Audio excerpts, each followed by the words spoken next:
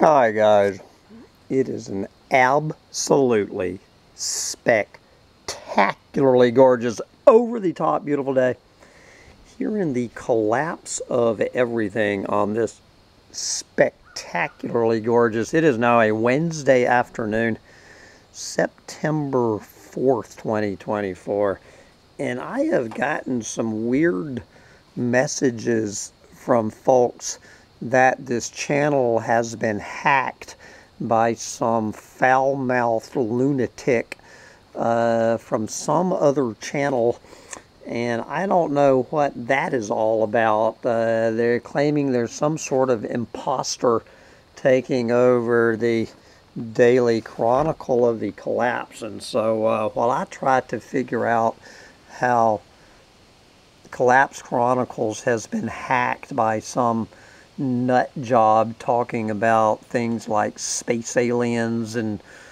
stolen elections and corona panic, we're going to go over here to medium.com. And so yesterday, what was the word of the day yesterday was enshittification. Enshittification. And today we're going to look at some kind of related terms like illusions, delusions, and disillusionment to try to figure out what that crazy man was talking about in that other video. I think, if I understand, he was basically talking about like a combination of illusions, delusions, and disillusionment with all of the illusions and delusions.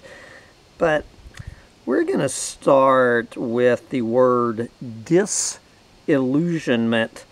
And this is Richard Lowenthal giving us a two-part book-length treatise on disillusionment, and we are going to touch on this when we get back to our Ain't Gonna Happen roundup on Friday. But I just wanted to share Richard Lowenthal's definition of disillusionment, and then we will head over and see what Indi.ca has to say about this general subject.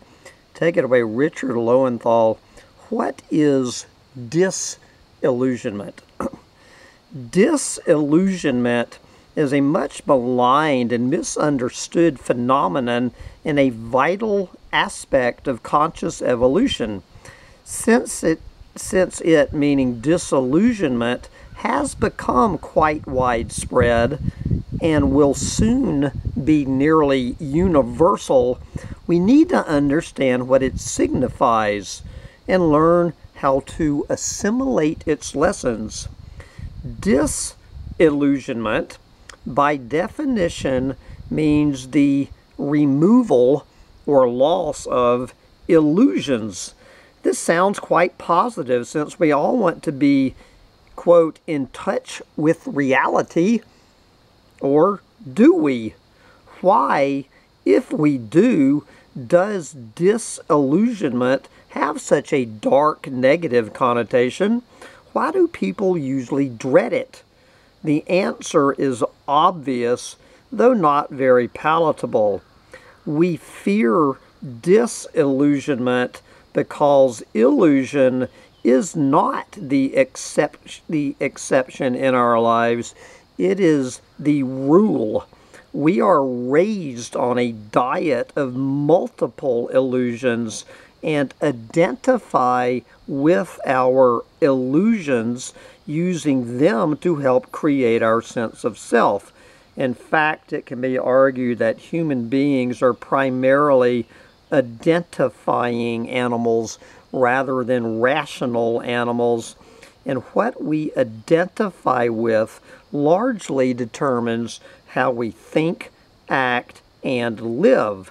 So if we are deeply identified with countless destructive or limiting illusions, unending pain and problems result. And of course, some people would make some snarky comment about doomers right about here.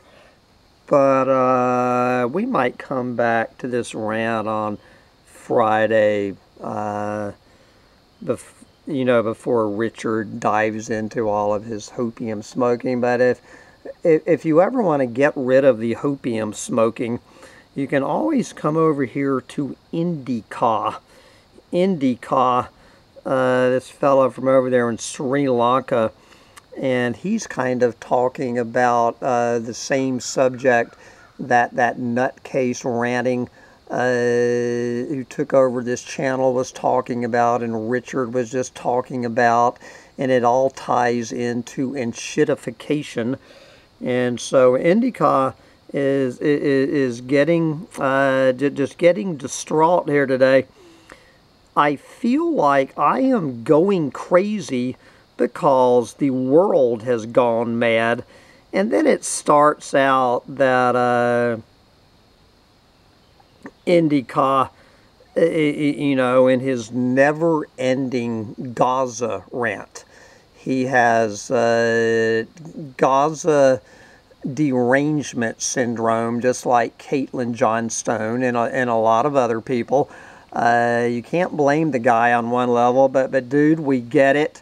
So anyway, I almost just skipped over this today's essay because I just thought it was another broken record Gaza rant. But I managed to scroll down and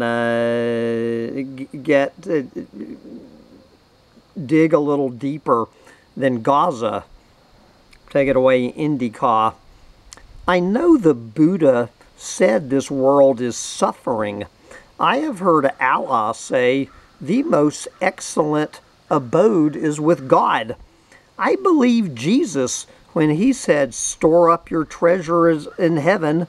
God knows they have told us enough, but it still hurts to realize it for yourself. I had been coming to a theoretical understanding that America was the great Satan years ago. COVID made it clear that they were at least passively anti-human, and the genocide of Gaza has shown us how actively evil they are.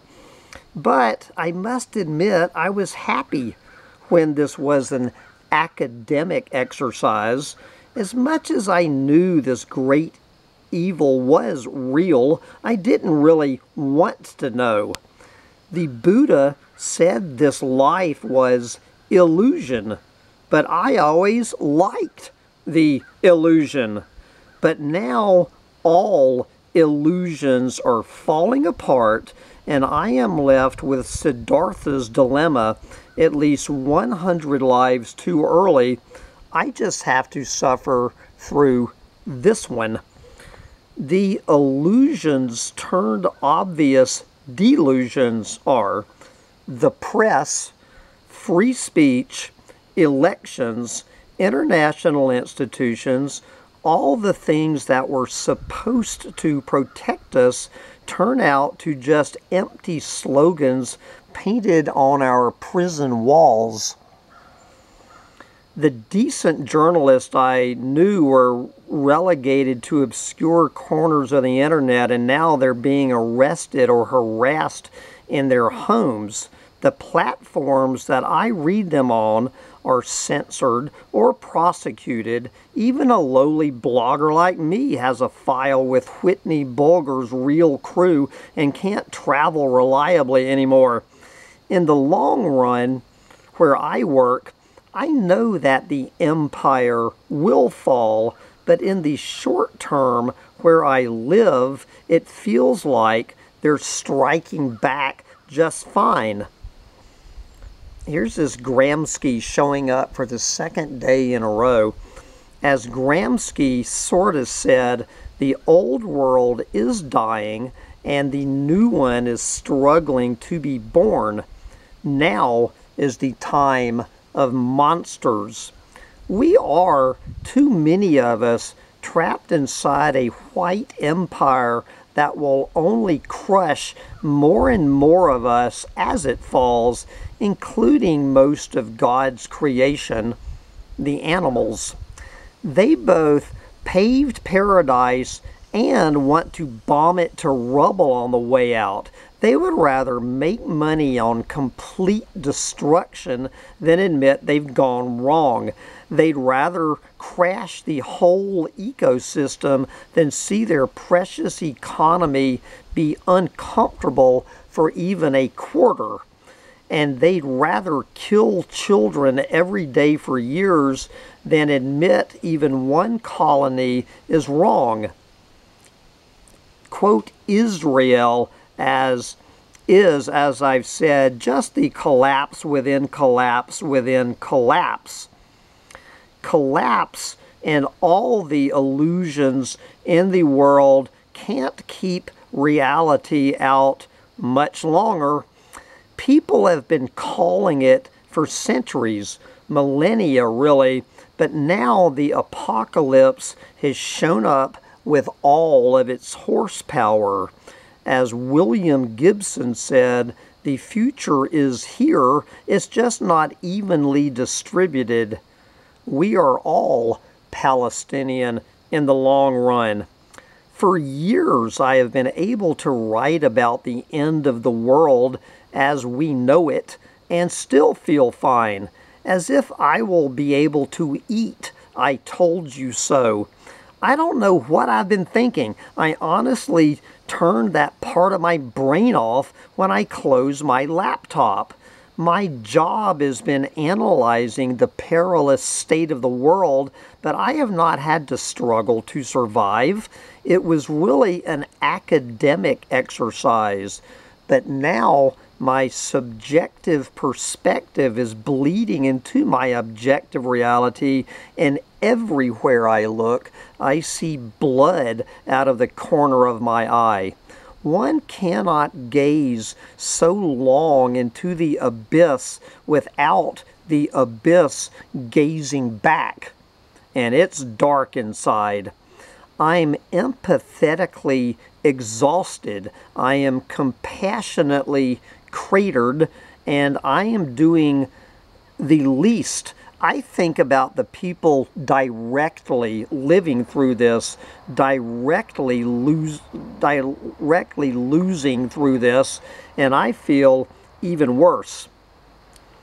I feel what they're saying emphatically, and I've read such things, but it's every day now, and I'm just scratching the surface.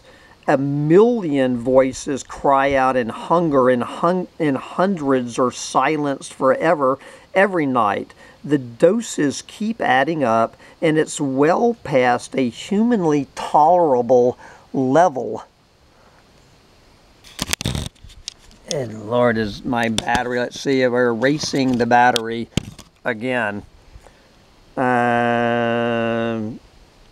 Empathy is no longer something I feel for other people. It feels for me, and it feels like I am losing my mind. Every single day, some new atrocity is discovered, some old abomination is repeated, and then they do it again tomorrow after lying and arresting the messengers for trying. The little doses of distant pain add up till it all hits way too close to home, till it actually hurts inside. A lot of people I know have turned away. I don't begrudge them this. I do it myself all the time. But if I just look out my window or see undisassembled concrete or drink water, it all comes back to me like a bat out of hell.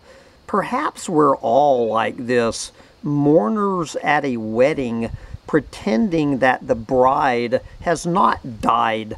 Perhaps we are all falling apart inside and only pretending on the outside. like Poe's Mask of the Red Death, where everyone pretends until they all drop dead. I feel like everyone has been stacking trauma since Corona panic and just pretending to go back to a normal that does not exist. We keep expecting something from a culture that has long since become unacceptable. Younger generations will not be burdened with such delusions of grandeur. Old folks like me have known the peak of a wave that was supposed to raise all boats, but they, meaning the youngsters, will only know decline and rising sea levels. They will expect the worst, and they won't be disappointed. As a writer, I must admit that I always wanted to live through history, but oh boy, does it suck in real time. I grew up in the 90s, which I thought was mind-numbingly boring, but those were the good drugs in hindsight.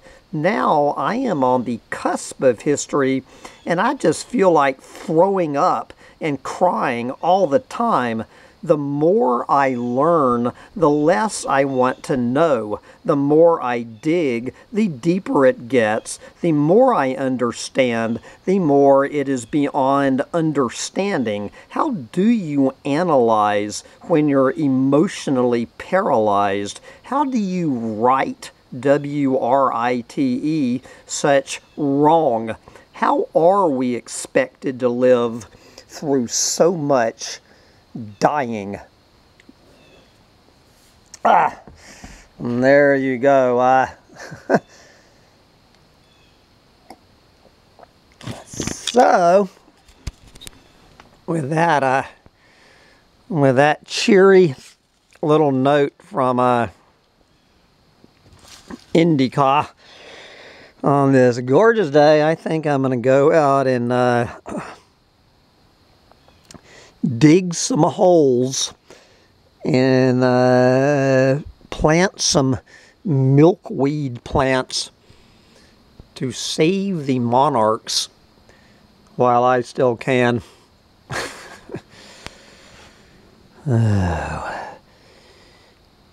Illusions, delusions, and disillusionment. Here in the enshittification of everything on this spectacularly gorgeous day on the planet. Get out there and enjoy your illusions while you still can. Bye, guys.